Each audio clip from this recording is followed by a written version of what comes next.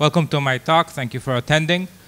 This talk will be a little different from the majority of the other talks that you've heard over the past 2 days, because it's not going to be talking, I'm not going to be talking about features of C++ directly, but about a framework that is powered and enabled by C++, and I will try to touch where exactly C++ helps us to implement the things that we do. So a little bit about me. My name is Avi Kivity. In my previous iteration, I was the author of the KVM hypervisor, which is now running most of the clouds. That was mostly a C project, both the Linux kernel and the QEMU. And now I'm the CTO and the co-founder of ScyllaDB. We're building a high-performance open-source NoSQL database.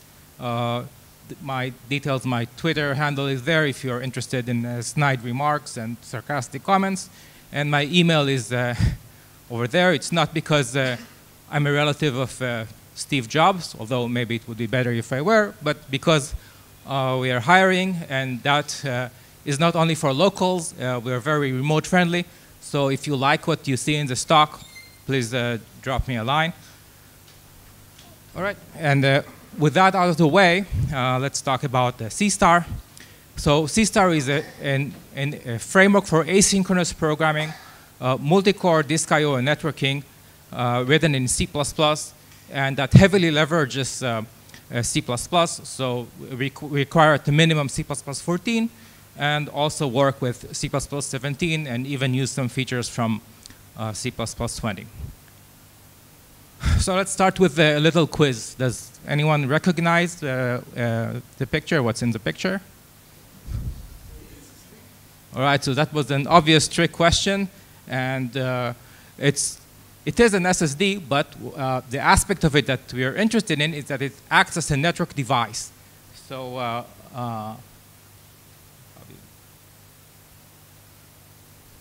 so over here there is a connector that is a networking port. And the way that the machine interacts with the SSD is by sending it commands for read and write, and then waiting until the command responds. And that can take around 100 microseconds on these kind of SSDs, and maybe 20 microseconds on the modern NVMe devices. But from the computer's perspective, it's an age. So in 20 microseconds, the CPU can execute 20,000 instructions. But we don't program it in this way. We program it using read and write APIs that are mostly synchronous. So you issue a read, and then the threads that cause it blocks. And that means that a lot of things have to happen under the covers. The thread has to be switched out and then switched back in, and that is all very expensive. And nobody would dream of doing the same thing on an ordinary network device. You wouldn't use blocking calls. Everything in networking is done asynchronously. But here, even though this is really a network device, everyone programs it synchronously, and that's not very good. All right, next question. Does anyone recognize this thing in the image? And now there's even a helpful label that describes it. So anyone cares to take a guess what this is? Okay, so it didn't help that I said that I'm only doing trick questions. So this is also a network device, all right? It is a Xeon processor, and those little squares in here, those are all cores. But the reddish brown thing around, this is really a network that is connecting all of the cores, and there are 2 such rings, and they're bidirectional. So when one core wants to talk to another core, it sends a message on the network, and it travels across the ring until it hits this switch, and then it traverses over to the other ring, and then travels around that ring and hits another core, and they're communicating. And there are also, if you put 2 of those together, then the 2 processors will communicate over an external network. So even though it is the CPU that powers everything, it actually has a lot of networking components. But again, we don't program it as if it were a networking device. Everything is done synchronously. So when we want to communicate between cores, that is sharing data, what we usually do is take a lock, access the data we want to access, and then release the lock. And all of these operations are translated to messages on the network, but we simply ignore them. And again, this is bad because, well, at a small scale, it's not so bad. But when you go to large scales, all of those locks translate to messages across this internal network, and those messages take time to propagate. And we refer to that as cache line contention. And also, when you take a lock and you don't succeed, you need to wait. And again, this dance has to happen where the kernel puts the thread that is trying to take the lock to sleep, tries to schedule another thread in its place, and then has to wake it up when the lock is released. So it takes a lot of work and a lot of network messages to make this network machine behave like a serial machine. And what Seastar tries to do is to treat disks and multicore in the same way that we treat networking, that is asynchronously. So what I said before about multicore becomes even harder when you have multiple processors, because each of them also has its own memory, and that is called non-uniform memory architecture. And when you have one core from one socket trying to communicate with memories that are attached to another socket, then that can take up to 400 cycles to get that memory, and that is, again, ages in terms of processing time. So you could execute, by the time that you get the response back, you could have executed hundreds of instructions, perhaps even 1,000. So this is the results of a Seastar HTTP server running on a large multicore. And what you can see is that the scalability is linear. The horizontal axis is the number of cores.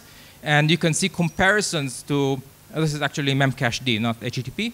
And you can see that comparisons to stock memcached and the performance is both higher per core, and also the scalability is much better. So with Seastar, you can write an application in a way that takes advantage of today's large multicores. And 20 cores is actually not a lot these days. You have machines that have 64 cores and even more. This is a comparison of a database implemented on top of Seastar, which is the product that my company is working on, compared to a database that uses the same APIs, that does not use Seastar and does not use the techniques that is used by Seastar. The comparison is versus Cassandra. And you can see that we're comparing here different numbers of nodes. So on the left, we have 3 Cassandra nodes in red. And you can see that the number of operations per second is around 100,000, 120,000, and the latency is quite high. And when you go to 9 nodes and 15 nodes, the throughput increases and the latency is quite high. But if you compare that to a 3-node Scala cluster, the operation rate is much higher and the latency is much lower. So this is what can be achieved by careful attention to the fact that, that processors and disks are really network devices and not the synchronous devices that we usually treat them, the way we usually treat them. So this is another way to look at threading in traditional applications. So in a traditional application, you have a bunch of threads, and those threads are multiplexed onto a number of cores that the machine has.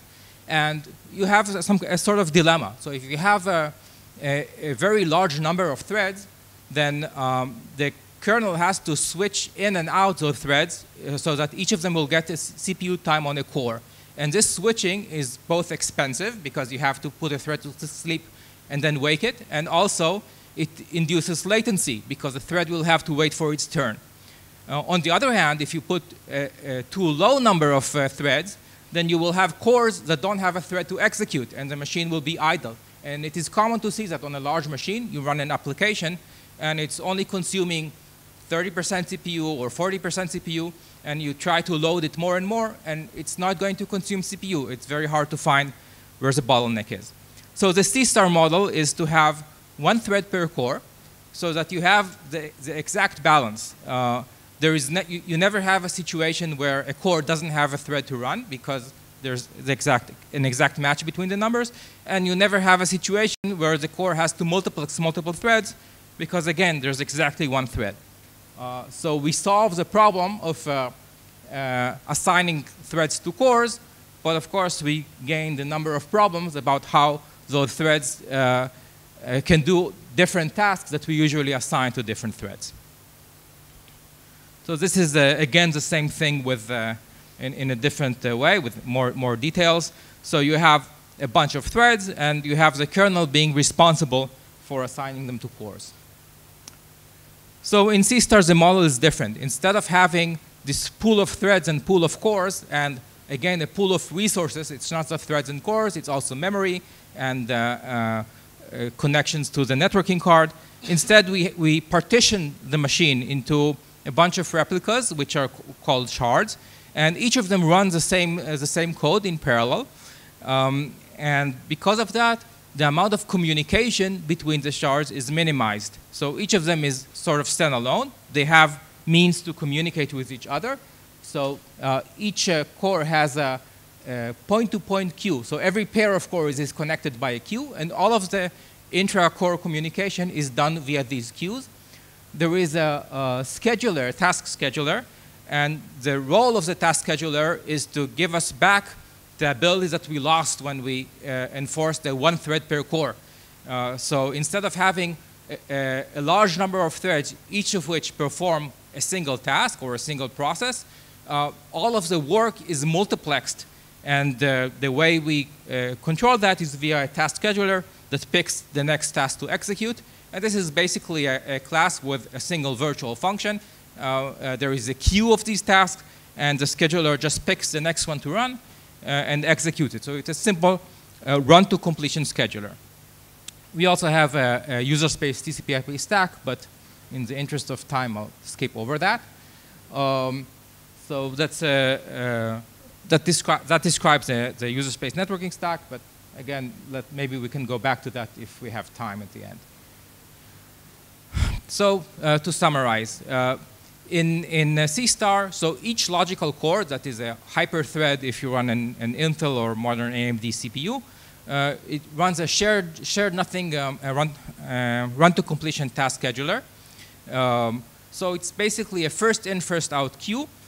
There is a little bit of extra logic in that we also allow prioritizing different tasks to run at different times. The different cores are connected by queues. So all of the communication is explicit. Each core, each thread owns a piece of the system memory. And when it wants to communicate with, if it wants to access data that is owned by a different core, instead of taking a lock in order to exclude those other threads, instead it sends a message to those other cores and asks them to perform an operation on its behalf. And this way, the remote node, the remote core does not need any locking. There's only one thread accessing each piece of data, and all of the costly locking instructions are avoided. And also, locking becomes much simpler because everything is serialized by the remote core. And we avoid all of the internal networking operations that the CPU has to perform under the covers in order to move the data to the core that executes the operations. So instead of moving the data, we move the operation. So the nice thing about the Seastar APIs is that they're all composable. When you have a networking operation and a disk operation and remote core operations, you can combine them in different ways. And that is enabled by the API, which we will talk soon. Usually, if you have an asynchronous networking stack, but a synchronous synchronous disk access and synchronous memory access based on locks, they don't combine well. As soon as you take a lock, you have to complete everything and then release it. Otherwise, you're going to cause other threads to contend. So you cannot, if you take a lock and then perform a disk operation, you will hit contention. And Seastar solves that by making everything asynchronous. So the building block in Seastar is a future promise and continuation model. How many people are familiar with futures? So almost everyone, that's great. So that was invented way back in the 70s and recently came back into fashion with Node.js using it, and also C++ has, in the standard library, has the futures and promises. So it's a very good way to compose different activities. So what's a future? It's a result of some computation, and in Seastar, it's not just, it's even more than a computation, it's a result of I/O. So when we read from the network, we get the result as a future. If we have something that needs to execute sometime in the future, so we can ask for a timer that returns a future that will become ready when the timer expires. And the same with disk and multicore. So when you issue a write to the disk, you get back a future immediately. And the future resolves when the write completes, and the contents of the future is the success or failure of the disk write. And the same with the computation on another core. So if you want another core to perform some computation on your behalf, because it owns the data that you're interested in, then you call an API that runs your function on that remote core, and that API gives you back a future that becomes ready when the computation is complete and will contain the result. Yes?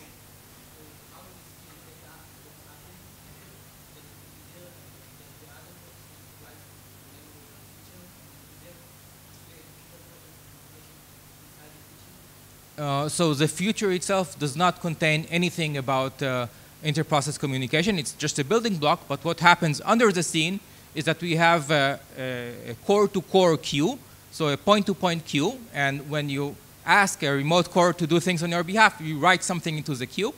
The remote core will read from that queue. Every half a millisecond, it pulls the queues, executes a function on your behalf, and then write a response on a return queue. And then your original core will pick up the result, find the future that is associated with that result, move the result over into that future, and activate any continuation that is attached to the future. And the nice thing here, again, that it is composable. So a future can not just be a result of one of those basic primitives, but it can also be a combination. And if you think about things like a distributed database or a distributed file system, you get some kind of request, and you want to replicate it into different nodes. So you have a future representing the result of each replication, and you want to perform a disk read or a disk write in order to put the data to disk. So you can very easily have futures that represent the completion of multiple events. So that's a future. It represents a result. A promise is the other side. A promise is something that delivers the result into a future. One way to look at it, if you're a low-level guy like me, that a future and a promise are really a queue that can hold at most one item. And it's a single use only. So you write something into the producer end of the queue, that is the promise, and it will appear at the consumer end of the queue, which is the future, and then they both disappear, maybe like an electron and positron that collide and disappear and release a lot of energy. And a continuation is a glue that connects all of these together. So when you have a future, you need to do something with it. So the something is a continuation that you can tell. It's a piece of code. Usually it is a lambda that tells the scheduler when that future becomes ready, here is what you do with it. You run this continuation, and the continuation accepts the future value as an input. And what it usually does is it gets converted into another future. So usually it will launch another I/O operation. And what we have is a bunch of I/O operations, which can be either cross-core calls, they can be disk writes or disk reads, or they can be networking calls. The continuations glue these together. So this is an I/O machine. We keep launching I/O operations, performing some kind of transformation on the result, and launching the next I/O operation. So this is how it looks in practice. So we have, say we're doing a simple key value data store, and we have a function that is called get, that reads a value from the data store, and of course it returns a future. It has to return a future because we may not be able to fetch the data immediately. Maybe it's on disk, maybe it's on a different node, maybe it's on a different core, so we cannot call it and expect to have a value immediately. So we wrap the value in a future, and we know that eventually it will become ready. And similarly, we have a put operation that, again, it accepts a value as an input, and it returns a future that tells us when the operation is complete.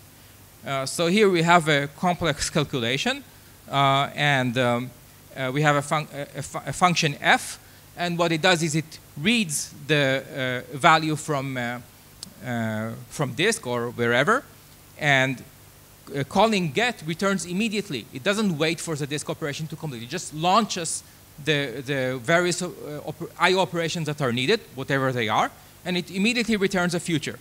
And what we do with that future is we attach a continuation to it with the then function. The then function accepts a lambda, and that lambda gets the value which we don't know yet. At the time that then is executed, the value is not known, but it will be known in the future. And then we perform a computation, and the complex computation here is addition. And then we write it to disk, and we then print something to standard output in order to tell us. And we return that value. So what we did here was compose two different operations, and we compose them in a sequential way. So that's the simplest way to compose two operations, run them one after the other, and pass the results of the first operation into the second operation. So as most of you know, there is also a future in the standard library. What are the differences between the standard library's future and Seastar future? Why did we have to write our own? So the Seastar future, first of all, is single-threaded. It doesn't have any locks. It doesn't have any atomic operations. And so it maximizes the fact that we already forced everything in Seastar to run in a thread per core model. So now we are exploiting that. And that makes the Seastar futures much faster than the standard futures. It has embedded state. So usually in the standard library future, it's not really mandated by the standard, but all of the implementations allocate space for the shared state between the future and the promise, whereas our future has embedded state. So it avoids this allocation, and of course, no locks. And the continuation does require allocation, but conditionally. So if the future happens to be ready at the time that the lambda is invoked, then we will run it immediately and not allocate it. But if it's not ready, which happens quite a lot of times, then we do have to allocate space for the lambda. It's a good observation. So not everything is rosy. And indeed, the framework is very allocation intensive. We routinely see millions of allocations per second per core. Yes? So maybe I should repeat the questions for the video. So the question was whether we're doing the small buffer optimization. And in fact, I tried, but it's pretty hard because there's really no place to put it. So we're still searching for a way to do that. But the fact that our allocator is not thread safe means that the allocations are not as expensive as they usually are. So it's still something that we're looking to improve. Okay, so let's look at ways to combine continuations that are more complex than the simple serial combination. So you can do things concurrently simply by not waiting for the future. So here is the sleep API. It's an API provided by Seastar, and it's also a nice demonstration of STD chrono. And you can sleep for different periods of times, and all of those waits will happen in parallel, and they will complete out of order. So those sprints will happen in the orders that you expect. That is, 100 millisecond sleep will happen before the 200 millisecond sleep. And F will actually complete immediately. It will run in less than a microsecond, but it will schedule continuations to be executed when those timeouts expire. Yes? Yeah, so question was, what happens if futures expire or become, the term is become resolved or become ready at the same time? They will run one after the other in an unspecified order. So the scheduler has to serialize all of the operations because it is running on a single core. And one of them will run, and then the other will run. You can't tell which. If you want to serialize two continuations, then you have primitives that let you run one after the other. Yeah. What's the difference between the library UV and other asynchronous libraries? Okay, so the question was comparison between our library and libuv. So it's mostly about the ability to compose things. libuv and the other low-level libraries force you to do things in, you have to lay out the operations manually. In Seastar, because we use a higher level model of futures and promises, and also later we will see coroutines, you can write code in what appears to be sequential, in a sequential way instead of a nest of callbacks, and it becomes readable. So even though the code that we saw before with get and put, it looks like it's written sequentially, but it's actually executed out of order. So it gives you a high-level API to those low-level primitives of executing things asynchronously. And under the covers, it also has support for Linux AIO. So it's not just network, which is the facilities provided by libuv, as far as I remember. We also do the multicore thing and disk access. So we provide a composable API instead of addressing just network. So it's not a wrapper around EPOL. It's a wrapper around EPOL, AIO, and our core-to-core queues. Okay, so zero copy. Because we're such performance freaks, we try to avoid copying. So we have a temporary buffer, which is a sort of a string type, but it has some nuances in that you can control the way that it is shared and deleted. So a temporary buffer is a bunch of memory, but it has, and usually you only move it from place to place, but when you read from a Seastar socket, you actually get the memories that was used to receive the packet. So if you're using the user space TCP/IP stack. So you get access directly to the memory that was accessed by the network card, and then you can pass it on to your application. And you can share those temporary buffers. So if you have, for example, if a packet contains objects that need to be processed by different continuation chains, you can split the temporary buffer into two, give each piece to another, and the temporary buffer will end its lifetime, will release its memory back to the system when the last user stops using it. So we also have threads. So writing everything in terms of continuations is possible, but as you saw, it's also results in somewhat messy code. And there are sometimes jobs like long-running computations that need to process a large number of objects and only rarely do I/O, perhaps because they have large buffers, so you only want to flush your buffer once it completes. So some tasks are better served by threads. It's easier to maintain state, and it's sometimes there's the right tool for the job. So Seastar offers its own version of threads. Those are green threads, so they are cooperative. And internally, they just compose to core continuations, the same continuations that are used to implement future continuations. And because of that, they compose very well. It's very easy to have, we can use the same get and put operations in a thread. We just call the function, so if we have read that returns a future, we just call get. And what get will do, it will pause the thread in case that the future is not ready. And once the future becomes ready, the thread will be resumed and it can continue running. And that is very useful for some things. And it's very easy for a continuation to launch a thread and wait for it to complete, and also for a thread to launch continuations and wait for them to complete. So it all composes very well. It's similar to Boost Fiber internally. The difference is the way that it interacts with the scheduler. So it is integrated with the scheduler, and during the lifetime of a Seastar application, it will run a mix of continuations from regular continuations and from Seastar threads. Okay, I/O scheduling. So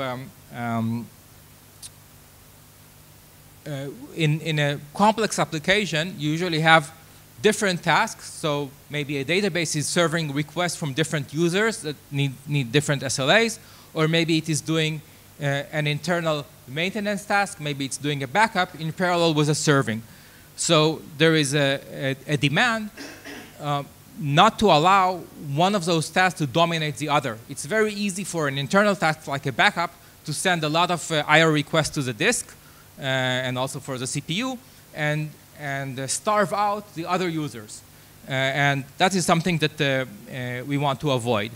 So the way we do that is we start by measuring the way that the disk responds to requests. What we have here is a plot that shows both the throughput in terms of I/O operations per second and the latency of a modern disk. So you can see here that as you increase the concurrency, on the x-axis is the number of concurrent requests that the disk is serving. As you increase the concurrency, the throughput increases more or less linearly. So that's good. You're pushing more data, and Seastar makes it easy to push a lot of requests to the disk because it's very easy to generate concurrency. You're not tied by the number of threads that you have. But after you reach about 150 requests, then the throughput stops increasing. You've saturated the disk. You're pushing more requests, but they're just sent into some queue to wait until the disk becomes ready to serve them. What doesn't start increasing is the latency. So not only you're not getting better throughput, you're actually increasing the latency.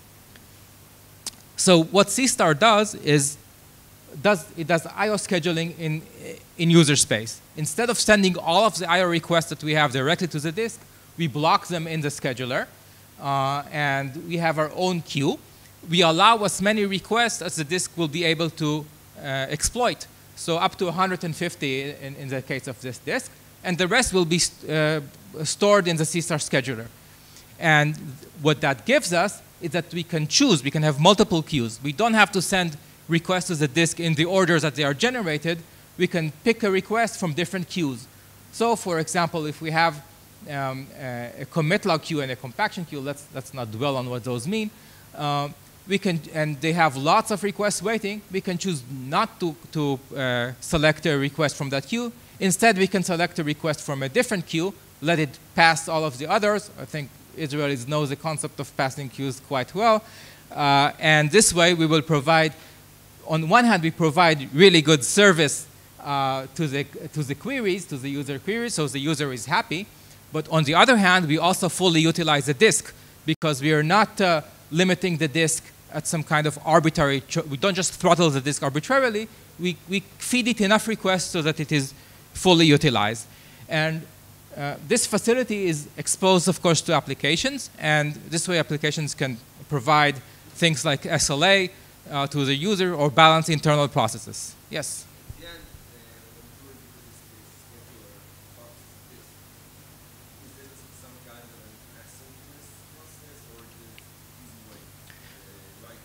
Okay, so the question was, how does the actual talking to the disk part happen? So we use the Linux AIO API, which is a less well-known part of Linux. And what it does is it forms a pair of queues between the application, between the process and the kernel. And we have such a queue pair for every core. And what we do is we put those requests in that queue. And we poll, the scheduler polls the return queue. And the kernel just executes those requests asynchronously. It sounds easy and nice, but there are actually a lot of limitations with the API. You have to bypass the page cache, and there are some restrictions. But this is an area of Linux that is continuously improving, in part due to our efforts, because it's a little bit esoteric, but it's really the best way to get not just high performance, but also predictable performance from your disks.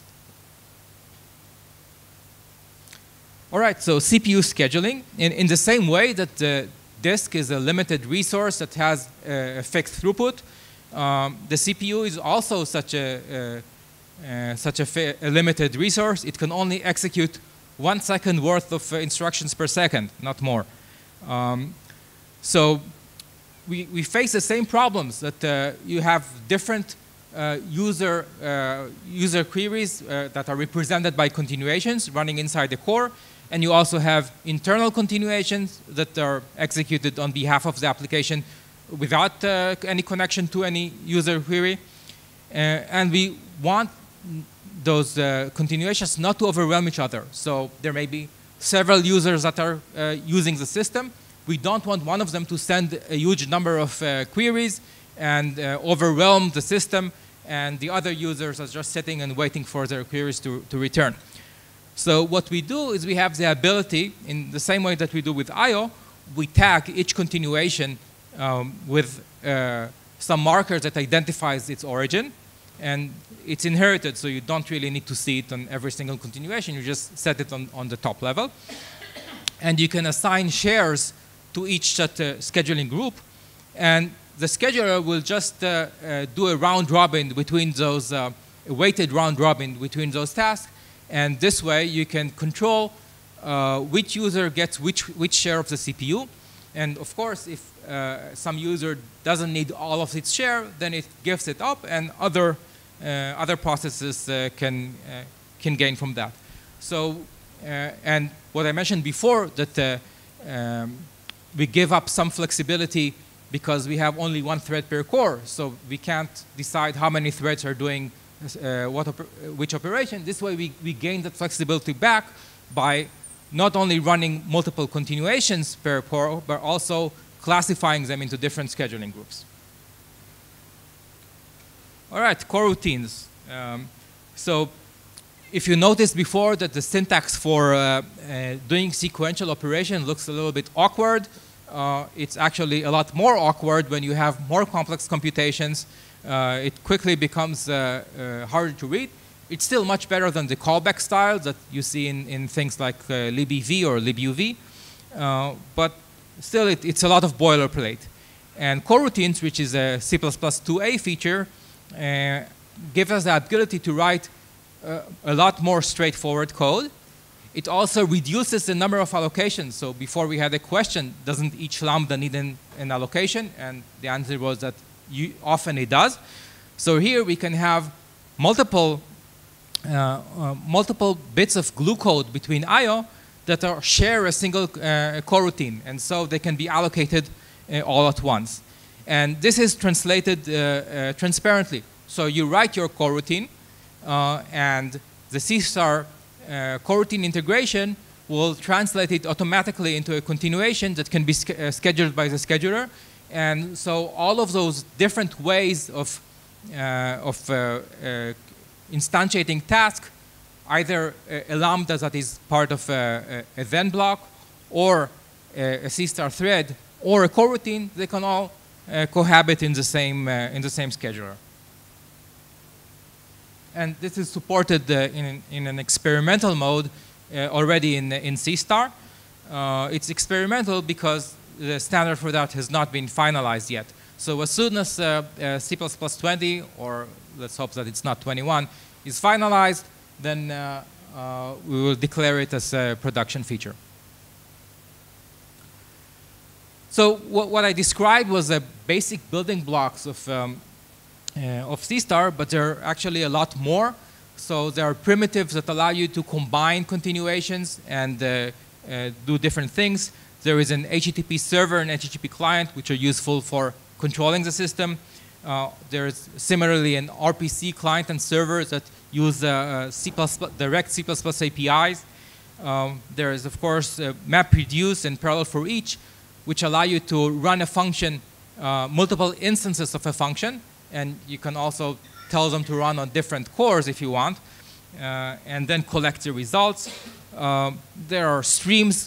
There's the equivalent of C++ I/O streams, except that they are futurized. They are asynchronous. So when you issue a read, it will not return. It will return a future immediately, but the contents of that future might only be available when the I/O actually happens. I mentioned threads. There are some primitives that allow you to easily take an object and run it in parallel on all of the cores in your system. So that's useful for parallelizing an application. When all, it's actually part of the C++ standard, and we have our own version that allows you to wait for multiple futures. I mentioned timers, and we saw sleep. There is a semaphore, which, unlike standard semaphores, does not use any locking operations and doesn't block. So it just translates the semantics of the semaphores that you know and love into continuations and futures and promises. And a bunch of things like that. Maybe an interesting thing is execution stage. So execution stage is an API that allows you to ask the scheduler to run multiple executions of a function close in time. And the reason for that is that modern processors have an instruction cache that has very limited capacity. So that by running a single function on multiple pieces of data, well, we will have the first execution. It will run a little bit slow because it is bringing in the code for that function into the instruction cache. But the second and third and later executions will run a lot faster. So that allows us to reuse the work that the CPU did in executing the first iteration and makes the following iterations much faster. So if you have a complex piece of code to execute, it gives you an easy way to execute those multiple iterations close in time, even though they come from completely different sources. We have TLS here. TLS is not thread local storage. It's a transport layer security, so SSL. Integration with Prometheus. So high concurrency application need a lot of metrics in order to make sense of them. Also DNS, because we run completely asynchronously. We need our own DNS implementation based on CRS, but again, translated into futures and promises. Yes? Is there any definition of services? I mean, if you have different cores, and I guess you will want to assign different tasks for different cores, different services for different cores. For example, you may want the code near the network to handle all the network. So is there any registry so a process could know which process to ask? Yes, a good question. So I think the question was whether there is support for asymmetric processing, where different cores have different roles. So this is not something we encourage. The problem with asymmetric processing is that you don't know in advance how much processing power an asymmetric core will need. So if you have a core for networking and a core for computations, if it turns out that the networking core is underloaded, then you have a core that is not doing a lot of work and a core that is overloaded and becomes a bottleneck. So what we encourage is make everything completely symmetric. Every core has exactly the same tasks, and let the scheduler balance out the different tasks. For some kind of for some applications, that's not the best choice. So some applications are really super latency sensitive, like the financial stuff, that the financial people that try to destroy the world by high frequency trading. So for them, it might make sense to dedicate cores. I hope there aren't any in the crowd. But what we encourage is make everything fully symmetric, and this way you can easily achieve full utilization of the system. All of the cores at 100%. It's something that people who run CIL as a database that is based on Seastar sometimes are worried that they have high CPU utilization. But I tell them that for us, if it's below 100%, then something is wrong. You should try to get the database fully utilized. It's good. It's working on your behalf.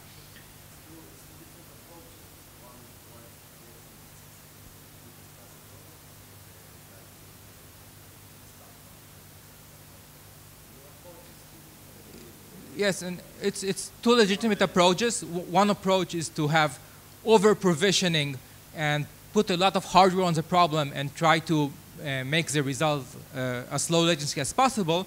And the other is to try to be economical and extract as much work as possible from each core and therefore deliver high throughput. And of course, it needs to be balanced. Even for us, it's not just about throughput.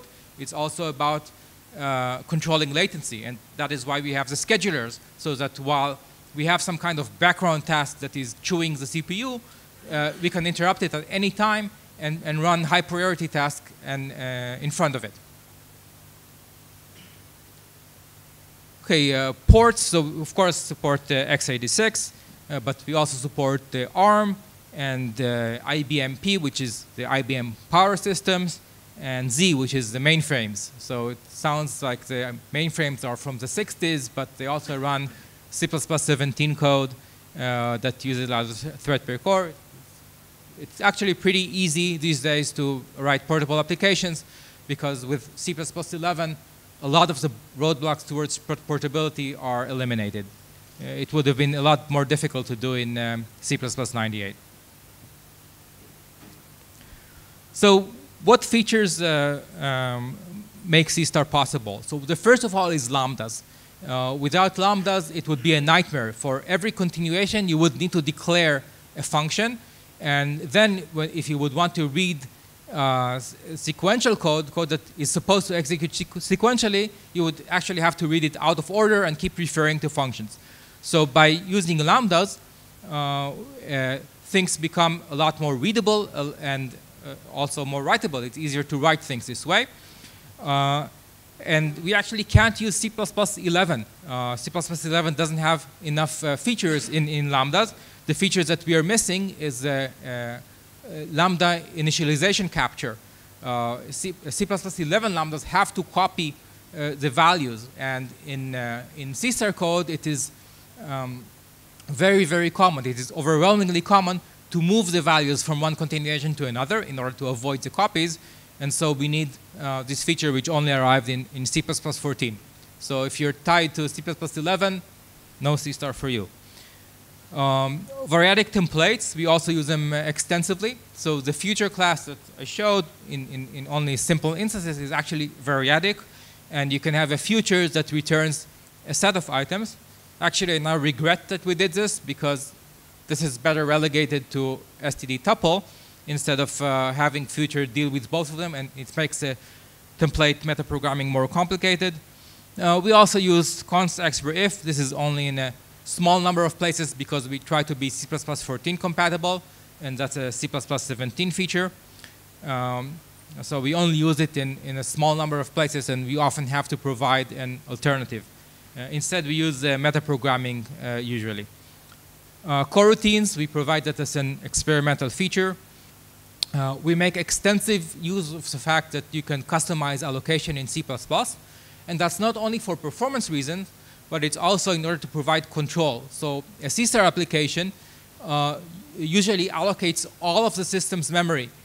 So we not only take 100% of the CPU of the system, we also take 100% of the memory of the system. Then it divides it up internally. And the reason we do that is it allows us to have a callback when memory is exhausted, and a Seastar application can register a reclaimer. And this way, when the system starts to run out of memory, then the reclaimer is called, and it can start evicting internal caches. And this way, all of the memory in the system is fully utilized. It's either used for processing requests, or it is used for caching something. We don't have idle memory. So the system is always running in a nearly out of memory state. It is continuously recycling memory from its caches and using it for new requests. And this way, we maximize resource utilization. you also make sure of the new features that allows you to give operator delete its size, and that makes the deallocator much faster. Fold expressions, and so that's because we use the variadic template. So in some places, you can very succinctly perform a computation on a set of futures or on a set of elements of a future in a fold expression. That's pretty nice. We use concepts extensively. So because the input to functions like then and practically all of our APIs are functor objects, then it means that if you make even the slightest mistake, then the compiler will reward you with an error message that is like 18 pages long. And good luck deciphering that. So by now, I'm pretty good at doing that, but we don't want to inflict that on new users. So we attach a concept to all of the functions that accept a template parameter, a function parameter, and this way we perform validation that the call can be performed. So the parameter satisfies all of the requirements of the input, and when you get an error message, it's not deep in the internals of Seastar, but it's actually at the point of call. And that really helps new developers and also older developers when they make a mistake. But still, it's better not to make mistakes. All right, so some use cases. Where is a Seastar a good match if you're considering to use it? When you have a large amount of I/O, if you perform a lot of I/O, that's a good place. And databases and file systems are a great place of that. High concurrency, if you're running on a system with 20 cores, 30 cores, doing hundreds or thousands of tasks in parallels, for us, we can go even beyond. A mix of disk and network I/O. So I talked about composability before. That's one thing that Seastar does very, very well. So if you have, if you're doing replication, if you're doing storage, it's a great match. Complex loads, so simple things you can usually code with libuv or something like that and manage the complexity. But more complicated things, you need a framework that supports that way of thinking natively. And clustering is also a good match because in a cluster, you are already supposed to solve the problem of distributing work among the nodes. So distributing the work among the different cores is just an extension of that problem. So the examples are distributed databases. This is what we are doing. Object stores and file systems. So Ceph, the distributed file system project from Red Hat, is in the process of transitioning to Seastar. And complex proxies and caches, and there are a few examples. There is a Redis reimplementation in Seastar that does that. So for more information, some URLs. It's an open source project, Apache license, so you can go to GitHub. There is extensive documentation and a website that explains the architecture. And you're, of course, welcome to reach out. There's also a Slack channel that you can ask questions on and a mailing list. So please, if you're interested, keep in touch. Yes? Yes, questions? Do you need a special hardware to run, or you run on any x86 server? Yeah, the question was, do you need special hardware? And it will run on your laptop, although it will eat all of your CPU. It will run on a 96-core server. It will run in the cloud. It will run on our machines, on a Raspberry Pi. It doesn't need anything special. Yeah, in the cloud and with elastic, you can add every time new CPU because you're always running on the 100 CPU. It will run on whatever number of CPUs you give it. So if you give it 1 core, it will run on 1 core. If you give it 90 cores, it will run on 90 cores. I mean, Amazon gives you the possibility when you start racing, it adds more power to your... Yeah, so don't let it. Of course, Amazon will increase the number of instances until you run out of money. Yes? Can I integrate Seastar into my application, like part of my application? okay, that's a great question.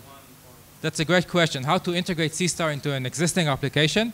And indeed, Seastar is very opinionated. It wants you to do things its own way, and if you don't, it will be very angry with you. So there actually is a mechanism to integrate applications and maybe do a transition to the Seastar way of things, or live forever in a partial way. And that was contributed by the Ceph team, and it's called Alien. So it allows you can tell Seastar to just use some of the cores and some of the memory, and leave the rest of the cores to the system. And there is a way to translate between the standard future and a Seastar future, so you can submit tasks to Seastar. It will work on them asynchronously on its own cores and on its own memory, and it will return an STD future for you, and then you can use it in the normal C++ ways. So yes, you can do this back and forth, and of course, Seastar threads can talk to the normal application threads, and that's very useful if you have a large application that you want to translate. I should actually add that to the standard deck, because it's pretty important for existing applications. Yes. It's a Linux only framework, right? Yeah. Question was, is it Linux only? And it's Linux only until someone contributes Windows support.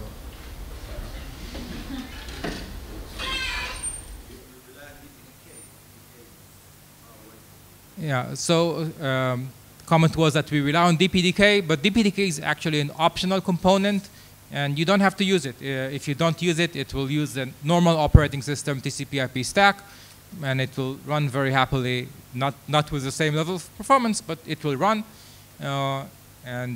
Maybe the Windows has its own ways of doing user space stacks.